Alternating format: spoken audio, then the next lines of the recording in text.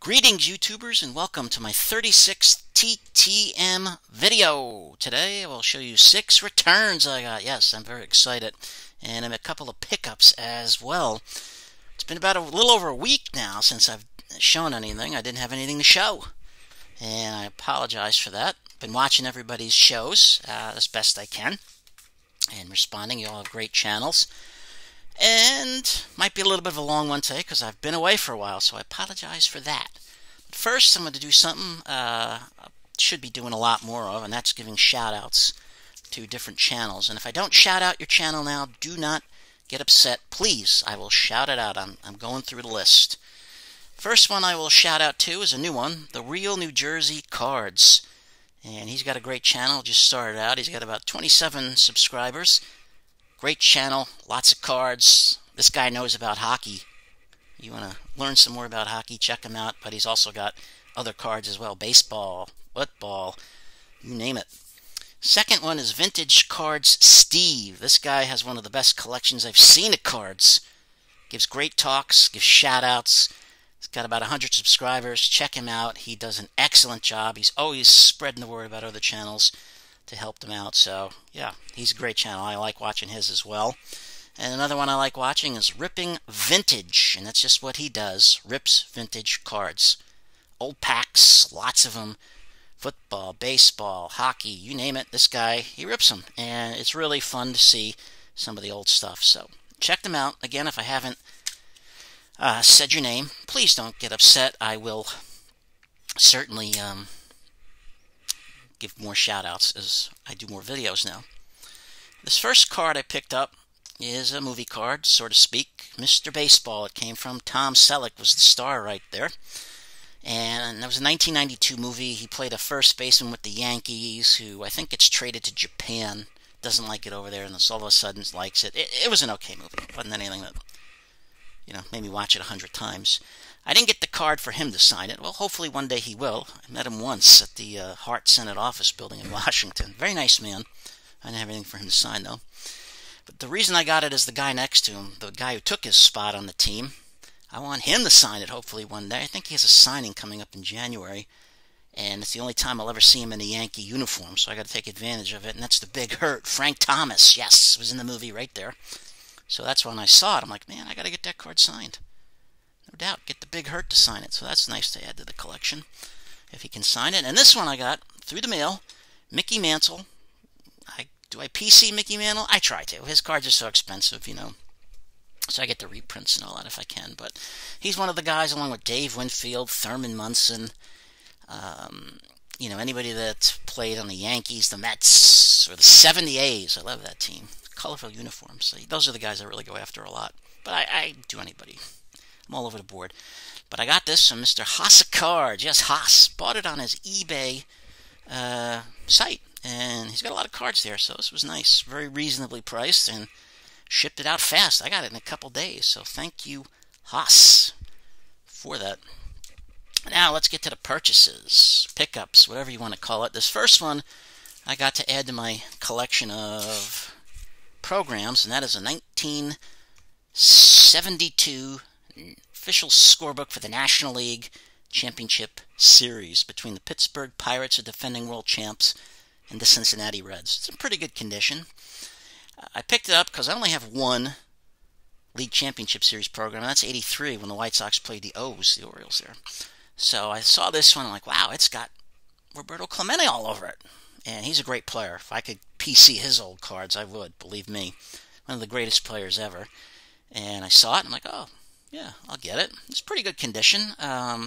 Pirates were the defending world champs. They lost to the Reds that year in the NLCS, and Reds lost to the A's. But glad to add that to the old collection. Now, the first card I will show that I got is an autographed card of a player I had not gotten anything signed from. So I'm glad I picked this up, made an offer, and they accepted it. And that's Mr. Keith Hernandez. One and only. Keith Hernandez, that's his full name. Was born on October 20th, 1953 in San Francisco, California, the city by the bay. 67 years old.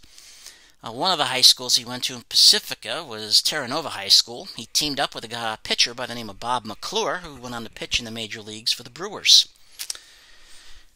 Keith Hernandez sat out his senior year because of a dispute with the coach, and people thought he had a poor attitude, so he got labeled like that.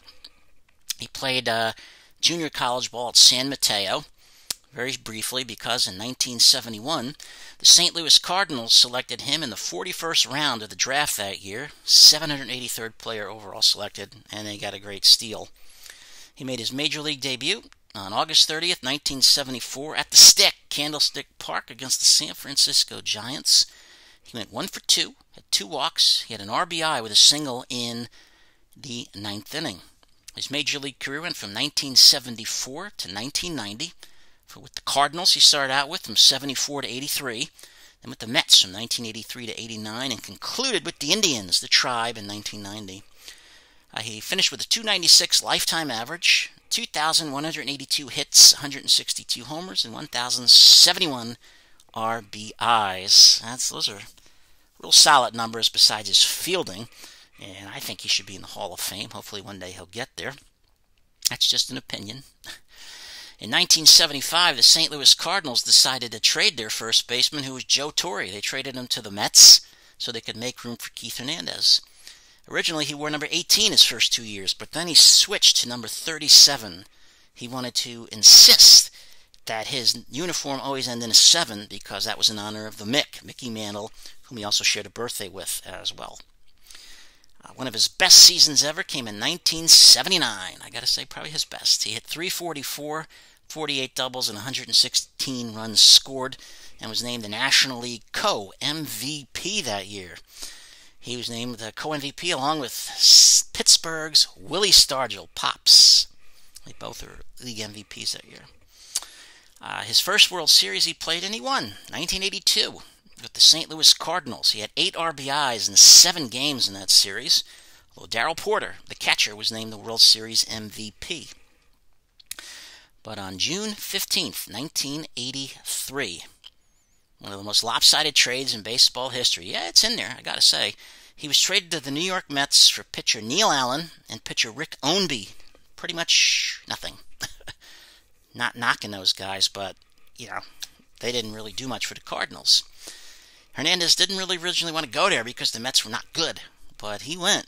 Whitey Herzog said Hernandez had become a cancer on the team, and he never regretted trading him at all. And some of it, Keith Hernandez says, was probably his drug use that affected his, relationship with Herzog.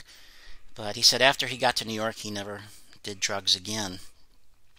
He got to the Mets in '83. His first full season was in 1984. And he finished second in the MVP voting. The winner that year, the guy who finished above him, was from the Cubs, Ryne Sandberg, with the National League East champ Cardinals. The Mets were second. That was the Mets' first winning season since the bicentennial year of 1976. A year later, in 1985, he finished 11th in MVP voting. Teammate Gary Carter was number 6, and pitcher Dwight Gooden was number 4. Willie McGee overall won the MVP that year. But Davey Johnson loved him. He said he had such a strong and accurate throwing arm. The Mets could really use the defense, I should say. They made their defense really run through him on that field. He's considered one of the greatest fielding first basemen of all time. No doubt about that. He had such a gun, and he really fielded those bunts. In 1987, he became the first Mets team captain in the history of the franchise. I thought they would have had somebody, but apparently they didn't. 5 times he was an All-Star, 2 times a World Series champ. He won it in 1986 as well as a member of the Mets. Played in 2 great World Series where its teams had to really come back. In 1988, he played in the National League Championship Series with the Mets, but they lost to the Dodgers that year. And as I said, he was National League co-MVP in '79 with Willie Stargell. He had 11 Gold Gloves in his career, 2-time Silver Slugger winner. He was also the NL batting champ in 1979 as a member of the Mets Hall of Fame. He's also a Mets broadcaster as well. And did TV bits. Law & Order, appeared in an episode, and of course, most famously, Seinfeld. Check that episode out with Hernandez. Keith Hernandez, he said he went on TV on a Mets broadcast and explained that he's not Mexican, although his teammates nicknamed him Mex a long time ago. Hernandez said he's not. His father is Spanish, and his mother is Scots-Irish, so he wanted to clear that up, he said. I thought he was Mexican, too, until I heard that. Since childhood, another fact of him, he's been a fan of the U.S. Civil War, a big Civil War buff. And his dad played baseball with Stan the Man Musial in World War II when they both served in the U.S. Navy. So glad to finally add an autograph of Hernandez to the collection there. And the second card I picked up to be autographed, I got to send one out to him, though. And I will. This is number 222 of 299. And that is Mr. Andre Dawson. And I picked this one up because he's in the old Expo uniform, which they don't exist anymore. I know the Nationals, I've been to a bunch of their games at their stadium, which is nice. Put his number up in Gary Carter's, but no. In Montreal Expos. And one day I think Montreal's going to get a team back there. And probably be called the Expos again. But Andre Nolan Dawson, born July 10th, 1954 in Miami, Florida. 66 years old. And he's nicknamed the Hawk. Got that nickname from his uncle as a little kid. He used to attack the ball, really attack it when it was hit. Other people would run away. And his uncle said, "You attack that ball like a hawk." That's how he got his nickname. He went to Florida A&M University. In 1975 in the draft, he was selected in the 11th round with the 250th pick by the Montreal Expos. So they got another steal there themselves. His major league career went from September 11th, 1976 to September 29th, 1996. He had 279 in his career, had 2,774 hits, 438 homers, and 1,591 runs batted in. He played for the Expos from 1976 to 86, played for the Cubs from 87 to 92, and then with the Red Sox and the Florida Marlins, where he finished out his career in his hometown. In 1977, his rookie year, he hit .282 with 19 homers and stole 21 bases, and he narrowly beat out Steve Henderson, Hendu of the Mets, for the National League Rookie of the Year that year, I should say. While playing for the Expos, he finished second in the MVP voting in 1981 and lost out to Mike Schmidt, who won his second during the strike season, and finished second again 2 years later in 1983 when Dale Murphy of the Atlanta Braves won his second straight NL MVP. Played 1,443 games for the Expos, the fourth highest in franchise history. Was the only player in Expo history to hit over 200 homers and steal over 200 bases. During his time with the Expos, he twice hit 2 homers in the same inning.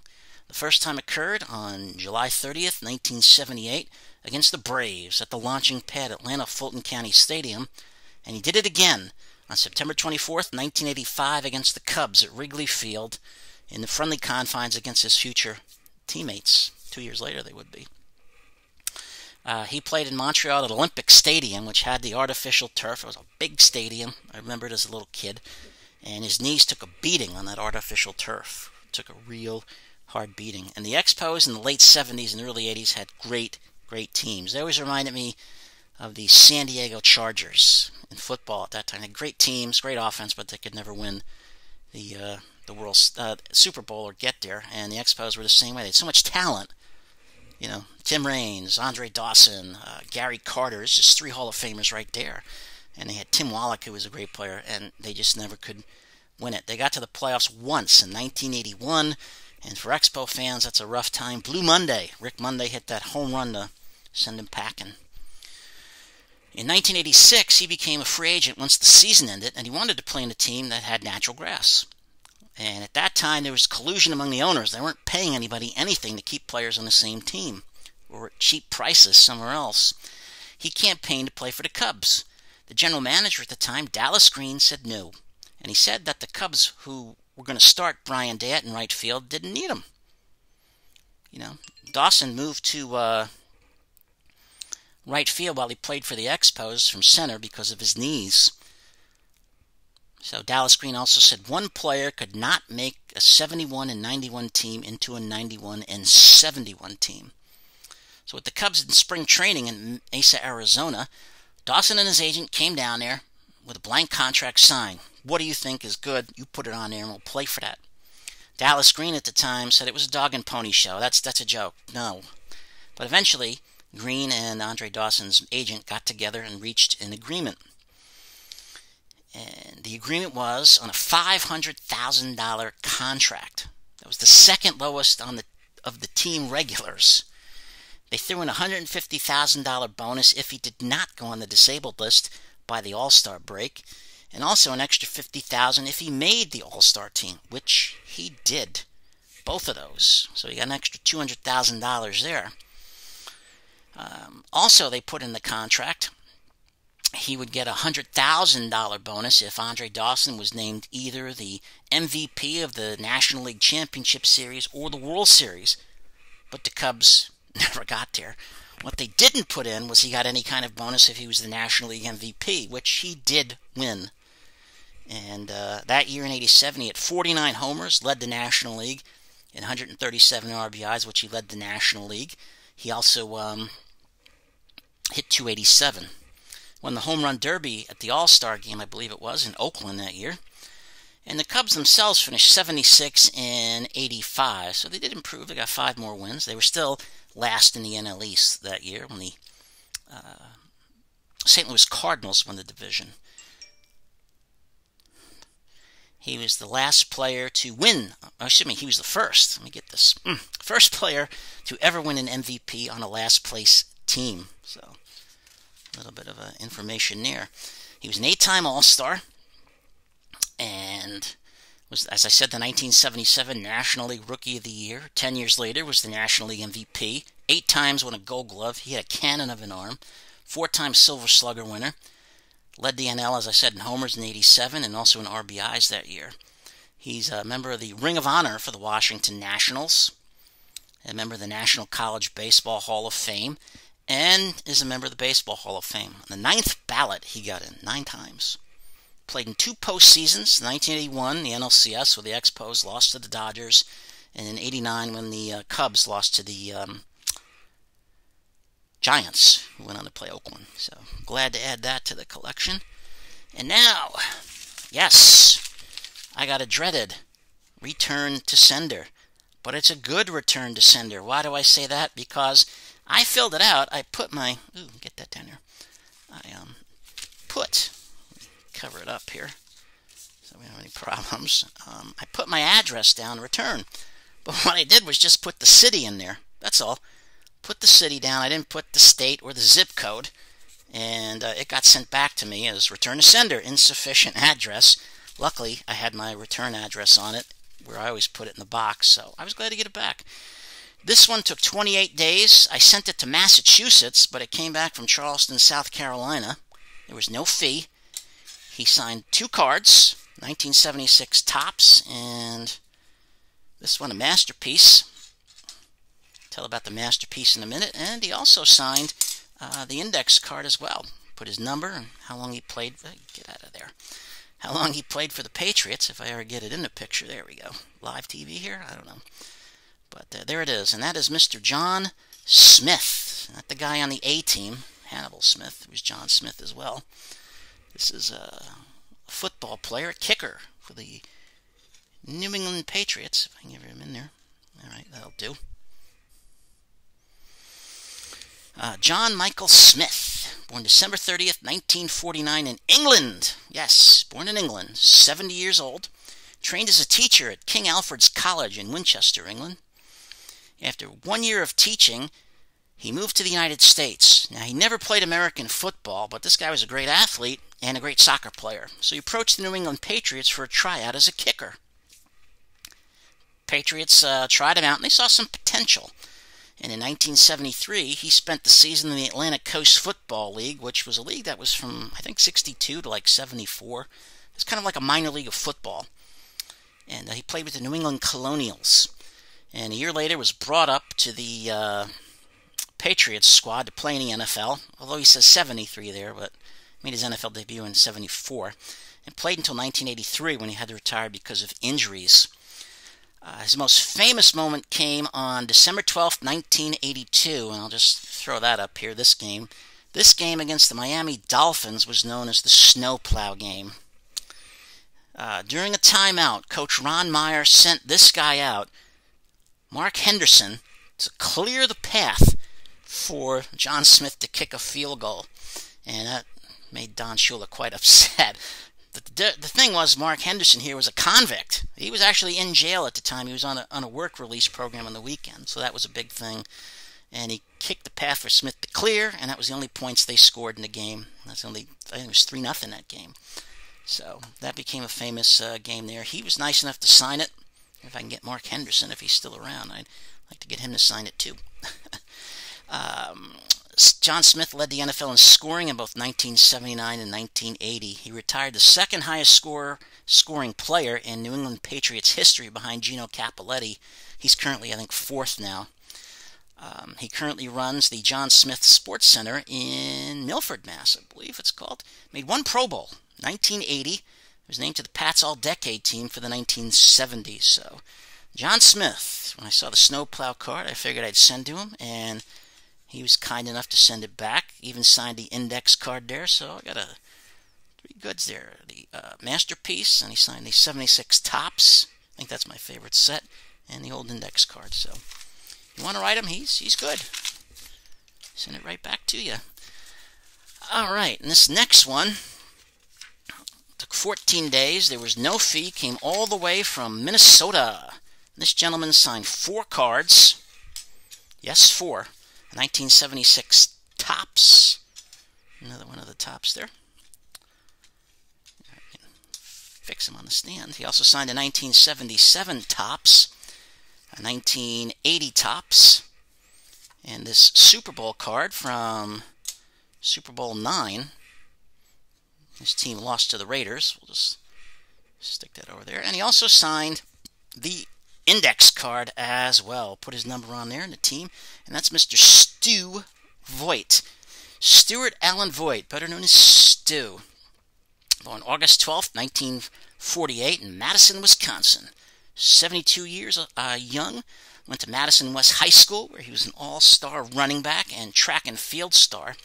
His state shot put record of 66 feet 7 inches in 1966 stood for 39 years. So, there you go. At the University of Wisconsin, he was a star halfback and tight end on some of the worst teams in Wisconsin history. He played varsity from 1967, including 68 and 69. 3 years, his varsity teams had a total of 3 wins. That's it, 3, and they all came in his senior season.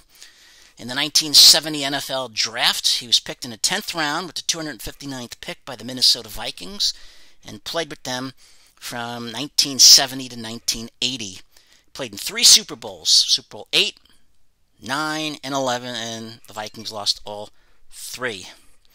His career, he had 177 receptions, 1,919 yards, and 17 touchdowns. He had 2 rushing attempts for a total of 3 yards, including 1 touchdown, and 3 kick returns officially for 2 yards. Probably onside kicks that he recovered, I would imagine. But yeah, Stu Voigt signed all 4 cards. Took 14 days. There was no fee from Minnesota. So, good signer. I don't usually send out 4, but took a gamble. I don't like to send out too much. I don't want to ruin it for everybody. And also, we got another card here. Yes, another one. This is a 3 of 3. Didn't sign the index card, but that's okay. Can't win them all. This one came from Texas. 21 days, no fee, and that is quarterback David Klingler. Little David signed a card there of him in his Houston uniform in college, and 2 Bengal cards there. So, signed them very nicely. David Ryan Klingler was born on February 17th, 1969 in Houston, Texas. He's 51, attended the University of Houston, and he set some records at Houston when he was there, those offenses. On November 18th, 1990, Klingler threw 11 touchdowns against Eastern Washington at the Astrodome. His career in Houston, he threw 726 completed passes out of 1,262 total. He threw for 9,430 yards and 91 touchdowns. He threw 54 passes in 1990, which was a Division I record until 2006, when Colt Brennan of the University of Hawaii threw for 58. A little fact here, defending Klingler. Yes, Brennan needed 3 more games to do that. In 1990, he was 5th in the Heisman Trophy voting. The eventual winner was Ty Detmer. In the 1990 NFL Draft, he was picked in the first round with the 6th pick by the Cincinnati Bengals. Played in Cincinnati from 1992 to 95, and then with the Oakland Raiders from 96 to 97, and tried out for the Packers, but I believe he was cut and then retired. He injured his elbow and his shoulder in the offseason right before his 3rd year, and his career pretty much was over from that point. And he eventually had an operation on his shoulder and elbow. Before he had his operation, he could throw the ball 85 yards. After the operation, he struggled to reach even 35. He had 3,994 yards and 16 touchdowns in his NFL career and 22 picks. In college, he was the Sammy Baugh winner in 1990. He was the Southwest Conference Offensive Player of the Year in 1990, a conference that does not exist anymore. And the first team All-Southwest Conference in 1990. His number 7 was retired by the University of Houston, and he's now an associate professor of Bible exposition at the Dallas Theological Seminary. So, Mr. David Klingler, great college quarterback. Thank you for signing all 3 of these cards. I appreciate it. Came out nice. Again, good person to send to. And now we come up with the pictures. And the first one came from Illinois. It took 8 days. There was no fee. He returned my fee. He returned $5 I'd sent with him, so that was really nice of him. And that's former NFL player Mr. Ed Obradovich. I asked him to sign 1963 NFL champs, but he didn't. And okay, he did it for free, so what do I care? He didn't sign it. Edward Obradovich, known as Ed, was born on May 21st, 1940 in Hillside, Illinois. He's 80 years young. Attended the University of Illinois. Played his high school ball, college ball, and his NFL ball, all in Illinois. But before he played in the NFL, he did play in Canada. He played with the Calgary Stampeders and the British Columbia Lions in 1961 before going to the Bears, where he played from 1962 to 71. Played in 124 games, started 99 of them, had 13 fumble recoveries for 12 yards and a touchdown, and even had a safety in his career. He gave the Hall of Fame introduction speeches for both Dan Hampton and Mike Ditka, so that's pretty cool. He played himself in the TV movie Brian's Song, so you ever see that? Look for number 87. And in 1963, he was a member of the NFL Championship Chicago Bears. So thank you, Mr. Ed Obradovich, signing my 8x10, getting it back to me, and even giving me my money back, which he didn't have to do. The second 8x10 comes from a former college player who became an actor. College football player, that is. The Postal Service really banged up this protector there. I don't know if you can see that, but there's a lot of dents in it. But I got it back. It took 7 days. There was no fee from California, and that's former UCLA quarterback, Mr. Mark Harmon. Yes, the Mark Harmon. He signed it, put my name on it, said, "For Ed." Can't go wrong with Ed Obradovich either. Good wishes, Mark Harmon. He signed it in pen there, so it's a little hard to see, but there it is. He was nice enough to sign it and send it back. I thank him so much for that. Thomas Mark Harmon. Yes, Thomas is his first name. He goes by Mark. Born on September 2nd, 1951 in Burbank, California. He's 69. He's the son of former Heisman Trophy winner Tom Harmon. So he's not actually a junior because his dad has a different middle name. Tom Harmon won the Heisman Trophy while playing at Michigan, and his mom, Elise, was an actress.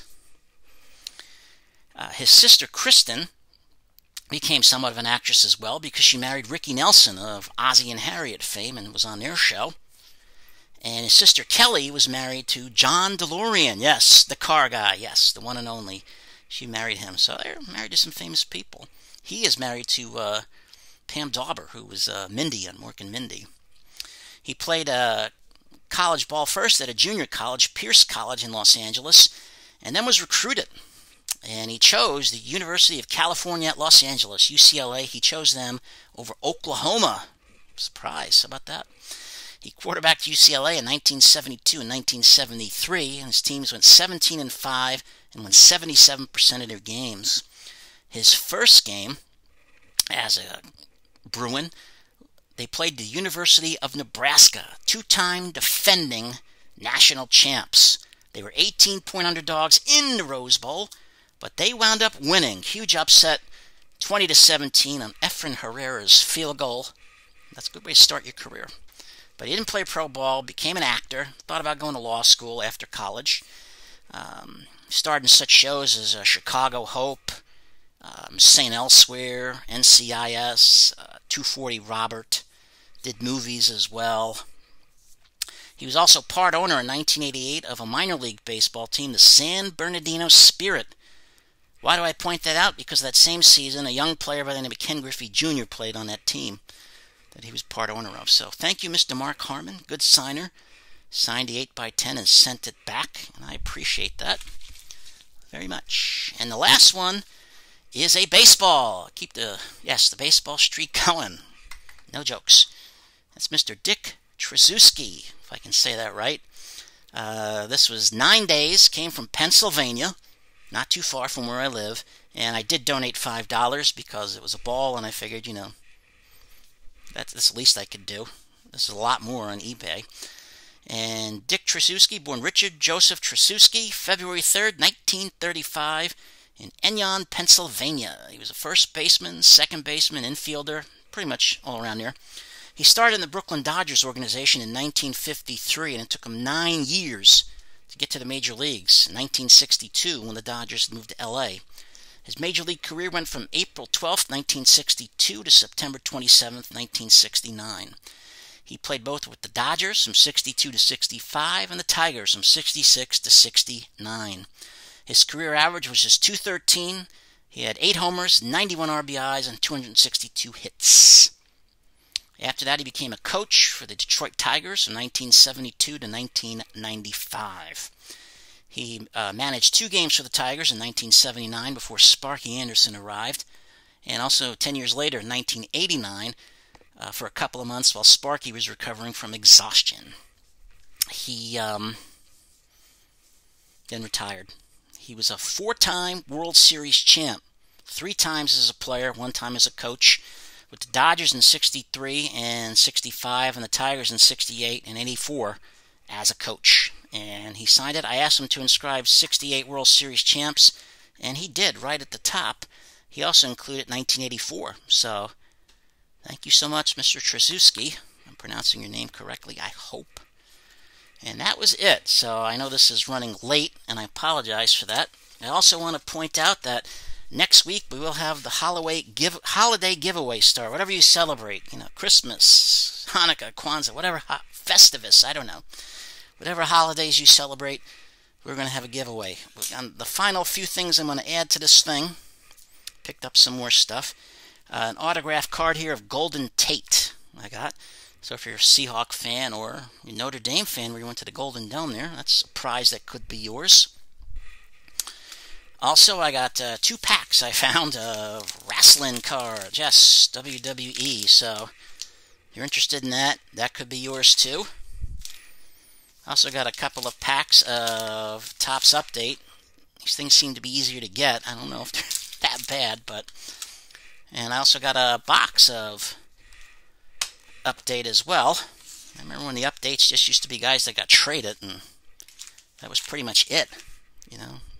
Rookies. And I picked up a Donruss pack there as well. And also, if you like the pharmacy boxes, I've got one of those. I'll throw that in there, anybody that wants that. And if you're a Mark McGwire fan, this package, Mark McGwire, 1987. I'll also throw in this Mark McGwire, 1990 Fleer. Got another Mark McGwire, a Donruss. That'll be, get over there, Mark, in the package.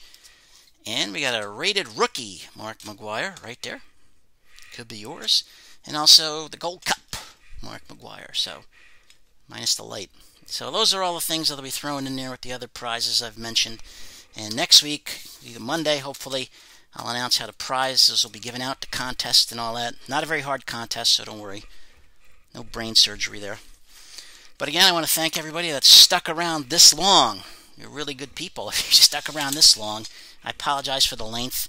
Been a while, so thank you for watching. If you liked the video, please hit like. Leave a comment. I try to get back to everybody as best I can. If you're new to the channel and you like what you saw, please subscribe. And if you don't, as I always say, like what you see, please subscribe anyway. Maybe we'll have something down the line. So thank you, everybody. Stay safe out there. It's getting rough. Be kind to each other. Hope everybody had a great Thanksgiving. And good night, Louisiana.